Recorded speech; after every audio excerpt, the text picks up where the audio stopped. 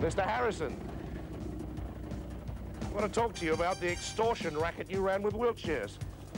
You're running an extortion. You're running an extortion racket. Off, idiot. Yeah. Hey, stop it. Leave him on. You're not talking to mum. I'll smash that.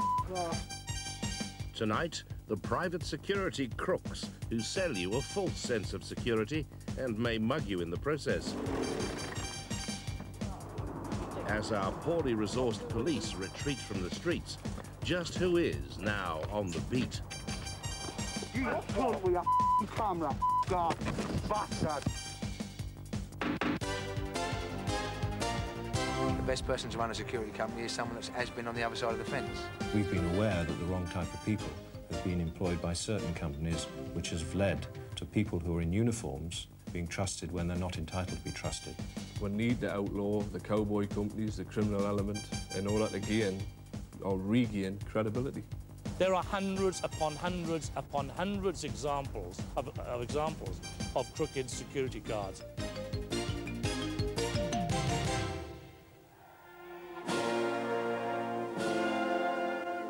The funeral of Ronnie Cray, one of the biggest and most bizarre security operations of recent years. With resources severely stretched, the police need outside help. Dave Courtney, a London gangster and long-time associate of the Cray family, is delighted to offer his own private security company.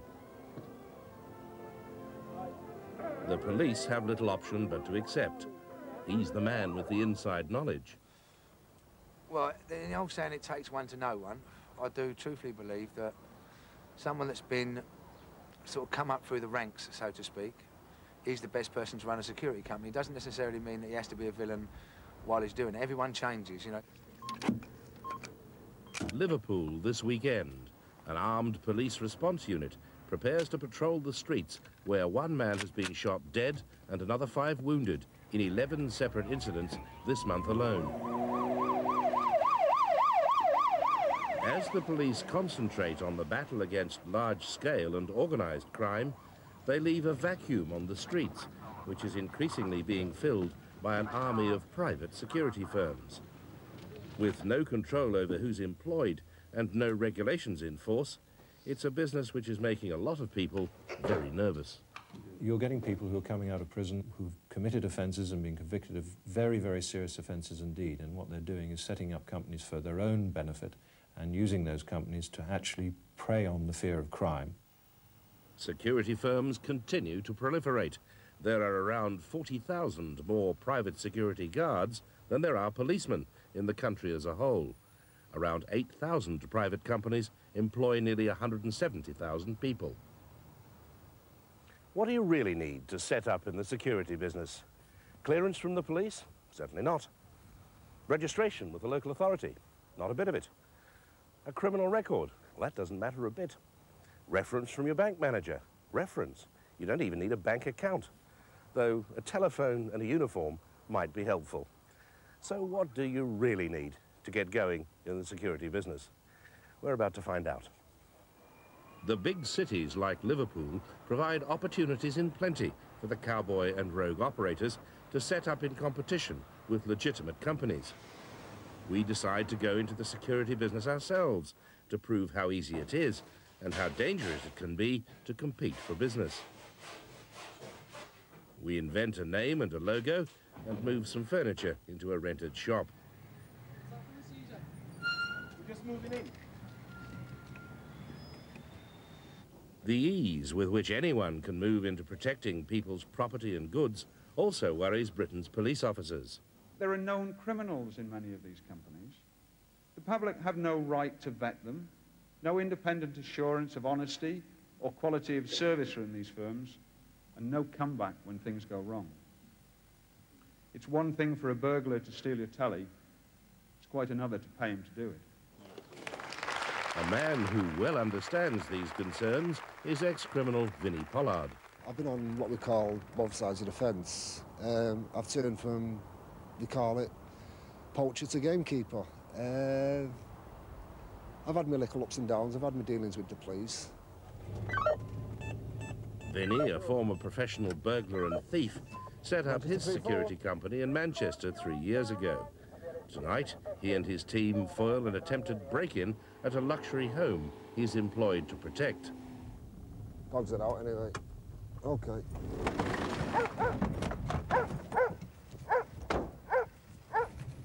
Vinny reckons his background now enables him to advise people on how best to beat the burglars. If I see a property, I can spot the weaknesses before the householder can. I can tell them what is right, what is wrong. You go over Dave Courtney's millionaire lifestyle bears witness to his place in London's underworld. He's figured prominently in East End gangs, but says security is now one of his legitimate businesses. But he makes no secret of his violent past. It was an actual incident that happened. That's the one I went to prison for. I did do it, yes, I have to admit. It has been documented. I have chased a few people with an axe, yeah. And I've caught a few as well, I might add. We might catch the media's eye because it's London when a certain incident happens, but the truth of the matter is the more up north you get, the more violent it is. And it's more like the gunfight at the OK Corral up there than it is, you know, down here. Back in Liverpool, and our business is about to take off, so we prepare to recruit potential guards. Applicants are asked if they have a police record. All but one say they haven't.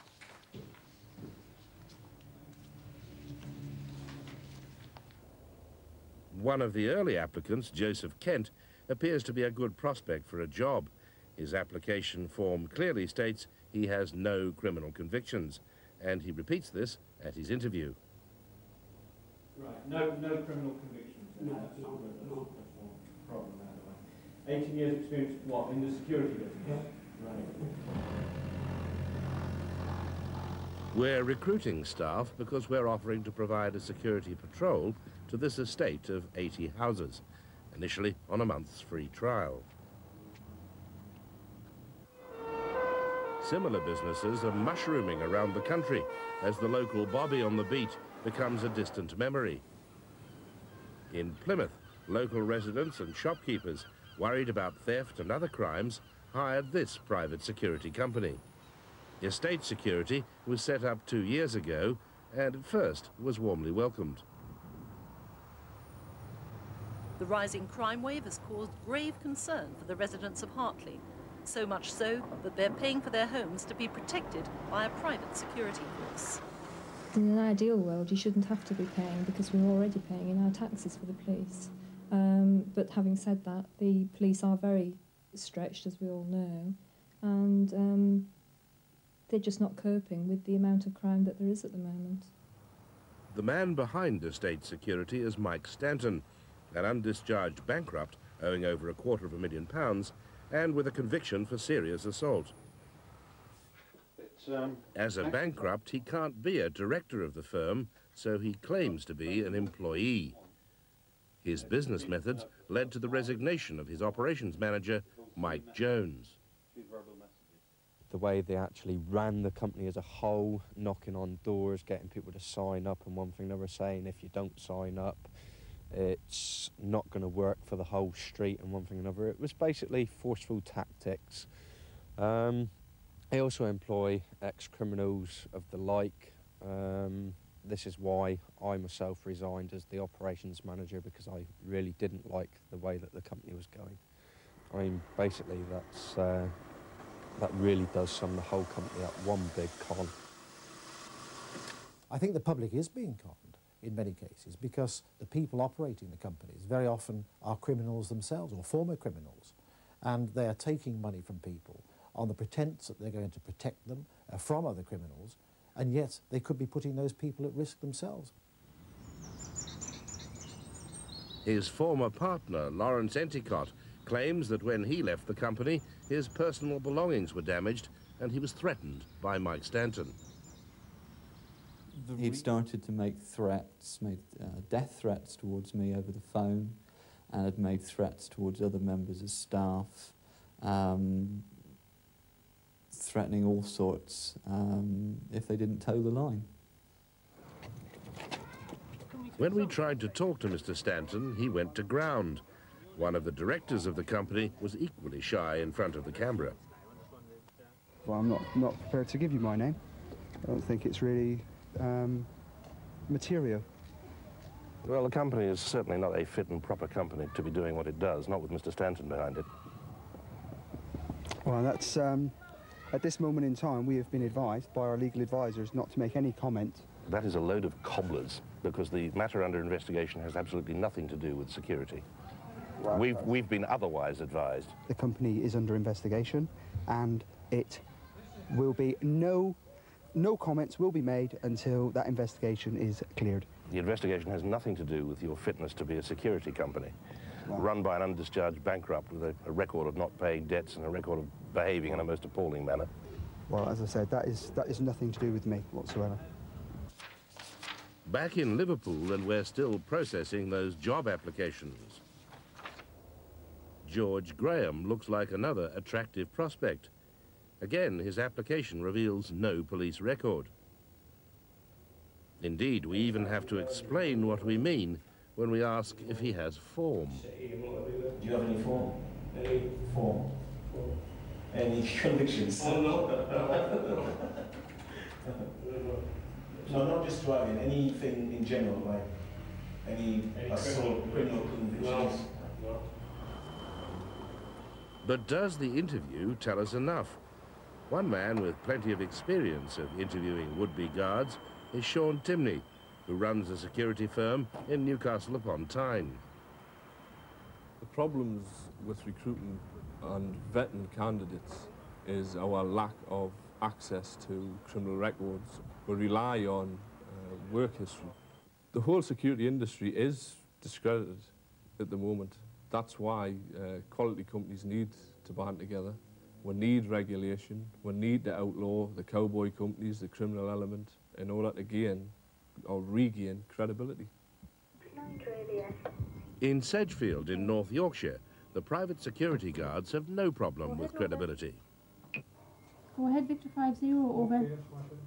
They're a community force formed by the local council who responded to police cutbacks by giving ex-Detective Chief Inspector John Reed £300,000 to fund a new council department.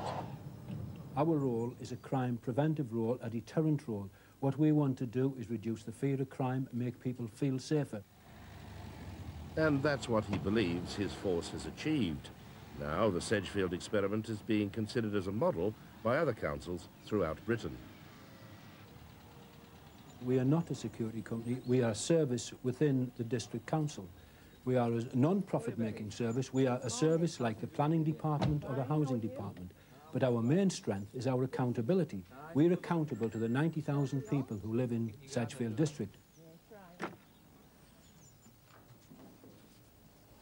Back in Liverpool, we're still vetting the job applications, trying to sort out the lies from the truth. The police share our concern. We want to see a proper vetting process so that the right type of people are employed by the security industry. We also want to see some form of regulation whereby companies that are set up as security companies have the type of regulation and inspection that they need to make sure that they're giving a just and proper service to the members of the public. I think the public deserve that. Remember Joseph Kent? He said he had no convictions. So did his application. What it should have shown is convictions for assaulting a policeman, grievous bodily harm, burglary and theft. Remember George Graham, the man who didn't even know what form was. Well, this was his form: burglary, theft and handling stolen property, and criminal damage. Time to pay them a visit. Our talk with Joseph Kent is brief. What was the question you wanted to ask? Mr. Kent, you filled in this application form for us and you said you had no criminal convictions.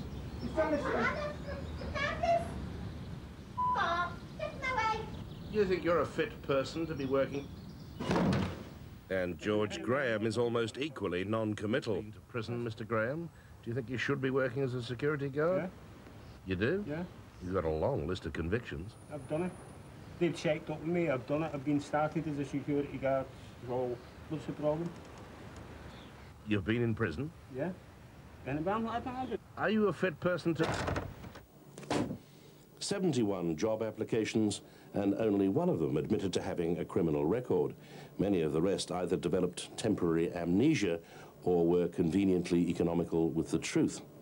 This one, more than 20 convictions, including grievous bodily harm and theft. This one, gross indecency. This one, possessing firearms and actual bodily harm. This one, possessing drugs. The list goes on and on. In fact, out of the 71 people we interviewed, 48 had been in trouble with the law. That's 2 out of 3 people we interviewed, but only 1 admitted it, and the rest told bald-faced lies.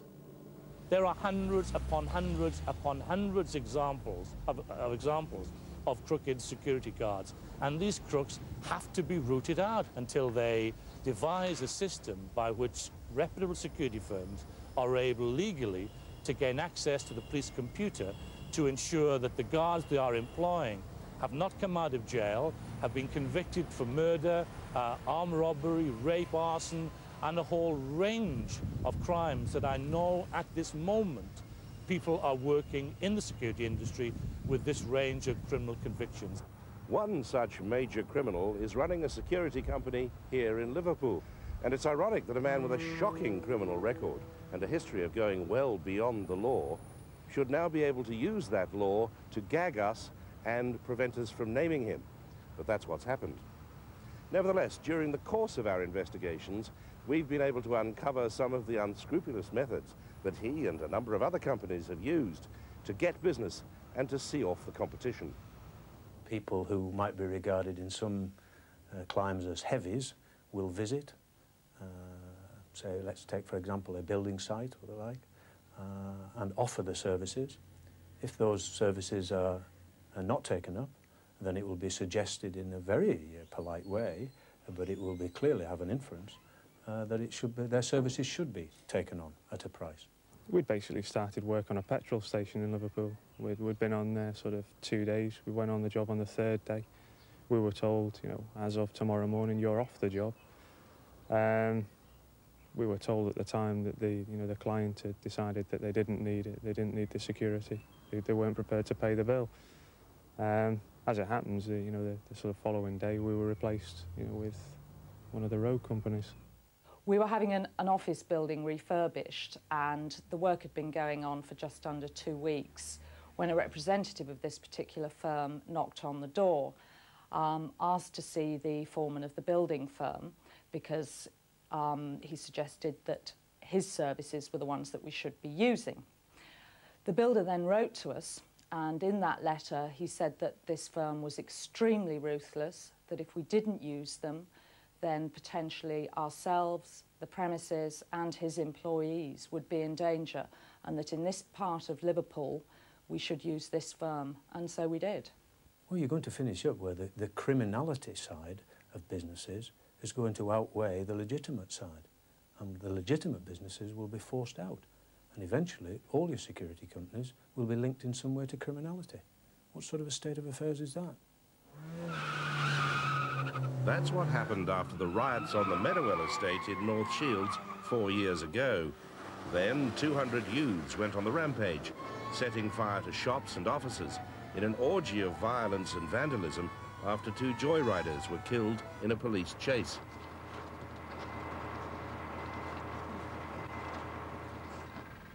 Today, millions of pounds are being spent rebuilding the estate. When work started, so did the problems.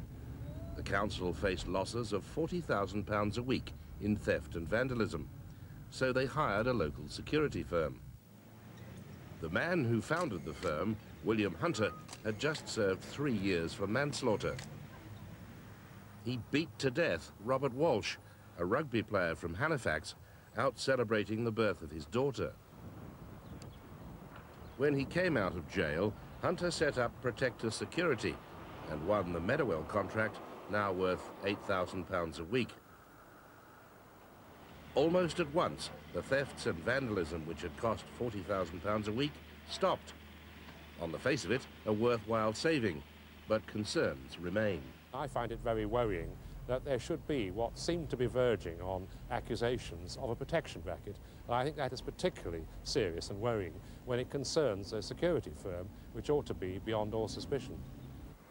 William Hunter has issued a statement saying he no longer has anything to do with Protector, and the circumstances surrounding the contract are now being investigated by the police. Curiously, within minutes of our turning up at Protector's offices a few days ago, he appears, spots our cameras, and vanishes. The council is highly embarrassed. Well, I feel very angry because quite clearly councils in hiring such firms ought to have the protection of regulation of these firms so that we know that they are totally reliable and squeaky clean. Special events provide lucrative contracts for the security industry, and they also provide unscrupulous guards with a perfect cover to make contacts for illegal activities. One of our undercover cameras filmed this security guard at London's Alexandra Palace. One of his jobs is to stop drugs coming in, but when we ask him where we can buy some, he doesn't hesitate. Around it at school. Wigan School? Yeah. Local. It's a bit of hedge. Sorry about that. Which is hardly surprising, since the dealer is a colleague and another guard off duty and out of uniform because he's suspended. Yeah, you coming back? Come on. Outside, a deal is swiftly concluded, as is this guard's career. Shortly after we filmed him, he's fired. Back in the northeast, and another problem on another council estate. Mr. Harrison, I want to talk to you about the extortion racket you ran with Wiltshires. Crook, you bastard! Come on. This estate was quite literally held to ransom by local petty criminal and self-styled security consultant Peter Harrison. The building firm Wiltshires, which had the contract from the council to refurbish this estate, paid him £600 a week, presumably so they could live up to their slogan of building with confidence. And when they tried to replace him with proper security personnel, thugs doused the guard hut with petrol and threatened to set both it and the guard alight. When the area remained unguarded for a day or two, many thousands of pounds worth of equipment were either stolen or vandalised, and within the week, Harrison was back on the payroll. No comment. Not surprisingly, Wiltshires, in the person of their site manager, were reluctant to talk. General reaction locally is that people are very unhappy about what Wiltshires are doing. They're very unhappy about the Harrisons having a position of some status and influence with the building contractor. What they see is a group of people who have a reputation for being hard men, being allowed to promote their business activities and their influence and power in the area with the backing of a big business, a very big business, as Wiltshires is a national building company. We're running an extortion. We're running an extortion racket. Come on, idiot. Yeah. Hey, stop it. You're not talking to mum. I'll smash over your heat. Come on. Sadly, we've got to the pitch where a major reconstruction project like this, like the Wiltshire project, funded by the government, largely, through City Challenge, and greatly needed by this community, is actually taken over by a family of villains. Over your heat. Come on. I'll smash that over your I'll smash that over your head. Off. Off. Flash. You're not messing with a mug. Go for your camera. God. Bastard. The Harrison family, 7 brothers and their father, have a long string of convictions between them, ranging from burglary to possession of firearms. Today's contingent included Peter Harrison, his brother Alan, his uncle Peter Somerville, and his father Trevor. Hey, stop it! Since we took an interest in him, Peter Harrison has relinquished the Wiltshires contract. But unless the government regulates the industry properly, men like the Harrisons will continue to profit from the fears of others. Roger Cook returns next Tuesday at 8:30. Next tonight, though, the news across Scotland today, followed by the final part of the Churchills, rebuilding Britain and coming to terms with failure in 15 minutes.